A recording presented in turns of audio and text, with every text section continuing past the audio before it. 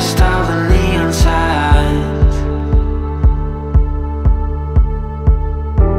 We both been waiting for this all night. Sure, I've been waiting for you to, you to. Tell me you can take me home. What is up, you guys? So I am filming a super quick video as I'm packing for Disney. So I wanted to share something really freaking cool with you guys. So you guys might have seen these in a previous video. I did a Disneyland video. It's titled Disneyland Didn't Go As Planned. And it's a little bit of a dramatic one, but at the end of it, I talk about my Tom's shoes. And so my friend on Instagram, R2Jade2 is what she goes, that's her @. She kills it with these, but I didn't have the time to order a pair. So I actually, fun fact about me, I paint. And so I thought, why don't I just try ordering a pair of Tom's and I'll try it.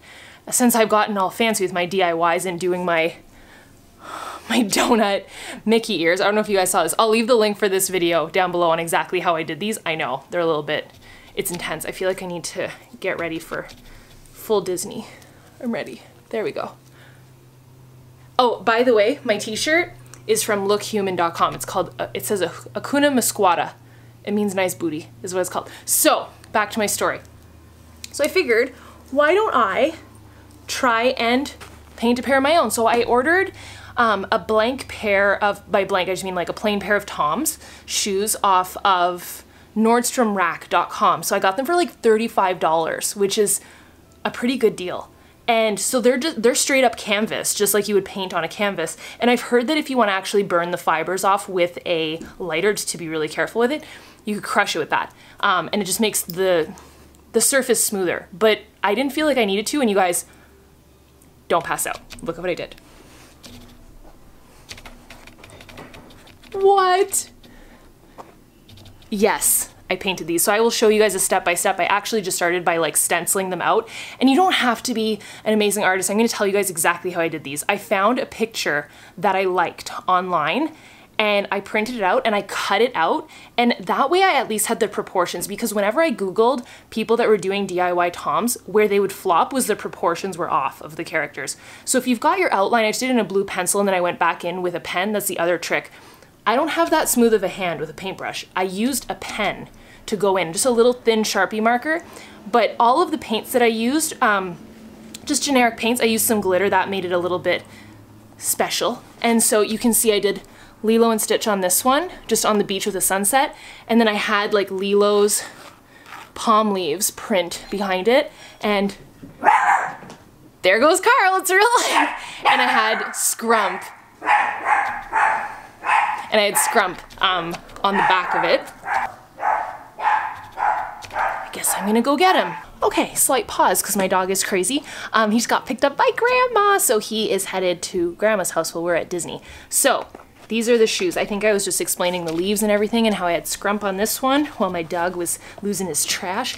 And then this one is like a surfing Stitch and Scrump on a surfboard. And again, I did the same thing. I just found a picture of Stitch and Scrump. Don't sue me, whoever drew that. I'm really sorry. I don't think that there's any like infringement. Hopefully not. And then I wanted Pudge. You know, whenever she brings the fish a sandwich, that's the other part. So same thing, I put like the glitter paint on there too.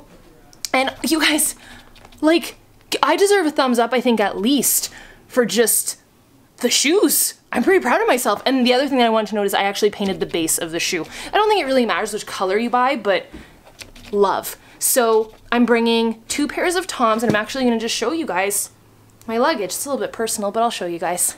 All right, so here it is. So you can see it's pretty simple packing job.